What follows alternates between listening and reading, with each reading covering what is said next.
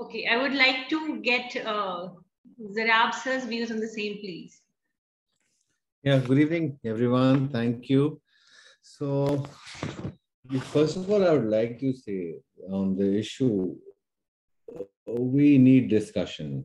We need to deliberate and deliberate a lot. You referred about internet. It is important. We should discuss such things because even discussion on anything which we are uncomfortable, that is we avoid it and we lead to a point at which we are. This discussion should, commence in the society and then in the right fora, which is the legislature. Before the legislature, it is an immaterial issue at the moment, and that is the reason this difficult task is before the courts. The courts have to decide on the exception, whether this exception is right or wrong. Let's say they decide on the constitutionality of it, and at the moment there are two different views, one of Justice Shakdhar and one of Justice Shankar. But let's say they decide unanimously in the Supreme Court that it is not the right thing. Then what is the way forward? The way forward has to come from the legislature. The judiciary should not be burdened. So that was just something which I wanted to add. Now, coming back to the aspect of consent, look, the offense as such, in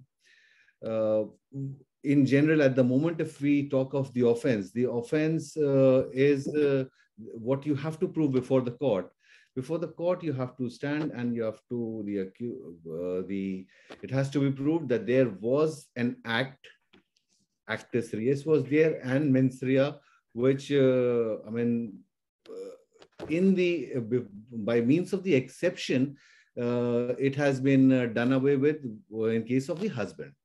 Now, the question of consent is important in both the instances where a third party, a person who is not related, is involved, and in the issue which is in which a matrimonial relationship is there between husband and wife. Now, the consent aspect is the only thing which remains. Now, between husband and wife, to prove sexual relationship, whether it was existing, it is, we take it for granted that yes, in a normal relationship that's there. The question is only about consent. Consent. So now consent, the issue says it is underrated. Yes, I also say that it is underrated because we have to look at from both perspectives. Whether consent was there or whether consent wasn't there. So if we examine it from both the aspects, how do you prove? That's one aspect of it. The consent in a matrimonial relationship, it is very difficult, even in a third party where multiple allegations on character and other things are there. Courts have repeatedly said the lady is of easy virtue of by what people say, it is immaterial. But the consent of that on that particular instance, whether the consent was there or not, that is what has to be seen.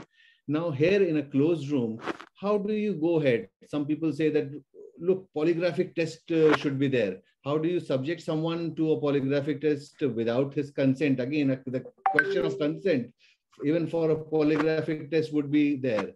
The burden of proof, as per Evidence Act 114A, under normal rape, it moves to the and presumption is with the victim. So now here, if you move the presumption on the victim, how would the husband prove a negative? So there are many things, detailed discussion, a dialogue in the legislature. By saying all that, I never say that this is not existent. It is a malice which is there, which is prevalent.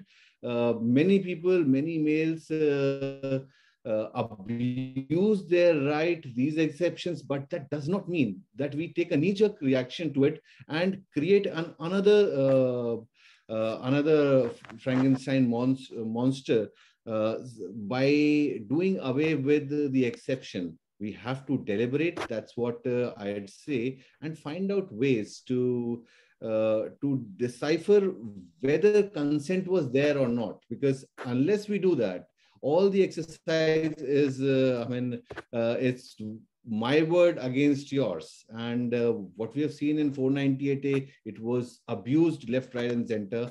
That is the reason the Honorable Supreme Court repeatedly passed multiple directions that what precautions has to be there, and they have automatic arrest was done away with. Compared to 498A, rape is a much heinous crime.